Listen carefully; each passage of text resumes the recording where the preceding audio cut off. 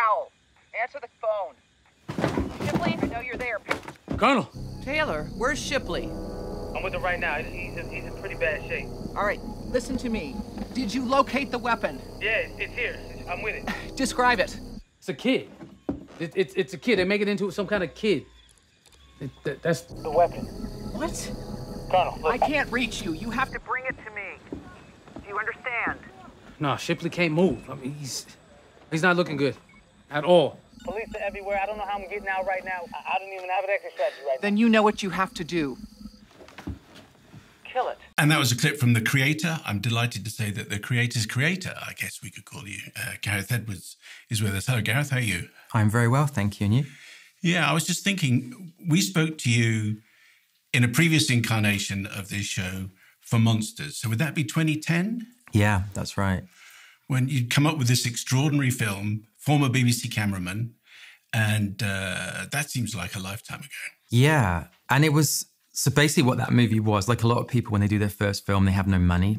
And so the way we did it, because my background was visual effects, is I ended up taking about 5 people in a van around Central America. And whenever we saw something beautiful or amazing location, we jumped out and tried to invent a scene for the movie. And then when we got into the edit, we just put all the best stuff together. And it was very organic, very creative process. And then I got very lucky in that teleported me to the Super Bowl final. And I got to do Godzilla and Star Wars as the next films, which is kind of insane. I remember. And so this film is really like me trying to find like a sweet spot between those two extremes. I was going to say that there's something of that Monsters vibe in this film, but introduce us to who is the creator? Who or what is the creator? It's a good question. I think today I can describe the creator as the kind of Oppenheimer of our world. It's this genius, and to some extent maybe the Osama bin Laden of the world. It's this genius AI engineer that has basically created all the breakthroughs in AI. And so the West wants to ban AI. The world's kind of divided, and the West wants to kill the creator to stop this stuff being made.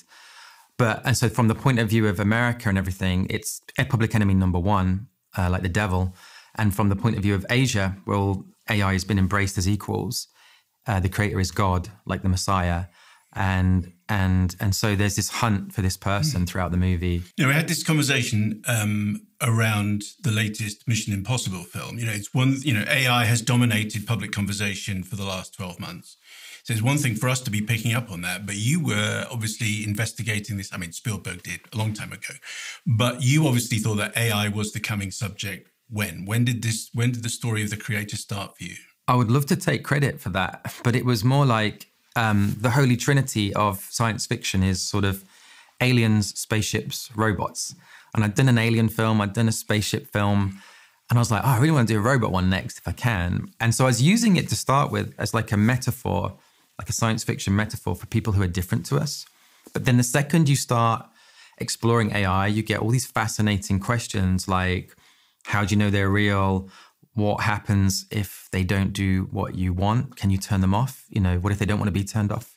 And the film became more about those sort of ideas than the original fairy tale. And then, you have to pick a date when you're doing a science fiction film. And even Stanley Kubrick got it a bit wrong with 2001, when Don't Live on the Moon, etc. And so I was like, if I pick 2070, I won't look like an idiot because I'll be dead then and no one can tell me, And I should have picked my joke that I should have picked 2024 because it sort of happened so much faster than anyone was expecting, even the experts. It's kind of surreal.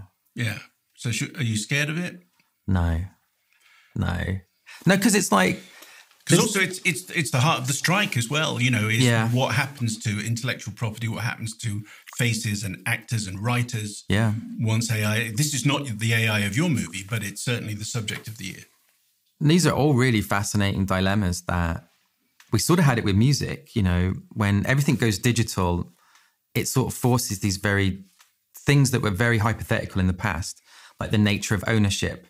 It used to be like, well, you reprint a record, you either buy it or you don't, and that's it. And then someone goes, what if it doesn't physically exist? You know what I mean?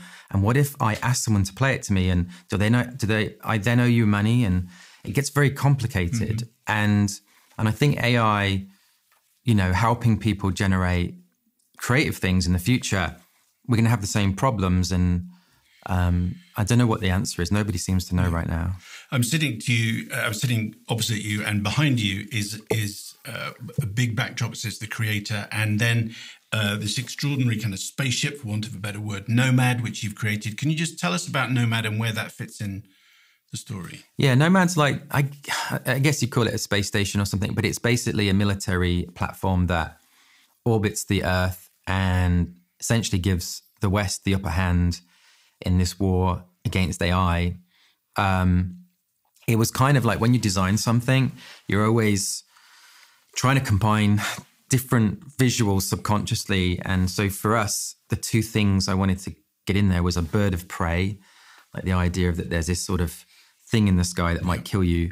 And then also like an eye, like an all-seeing eye. So it's like a circular thing. So the shape was like this combination of two ideas. And we had the whole pandemic to tinker away at the designs. Thanks very much for watching this video. I hope you enjoyed watching it as much as we enjoyed making it. While you're here, check out all the other videos because they're cool too, aren't they? Yeah, and if you want to keep up to date with everything Kermode and Mayo's take, then check out our social channels.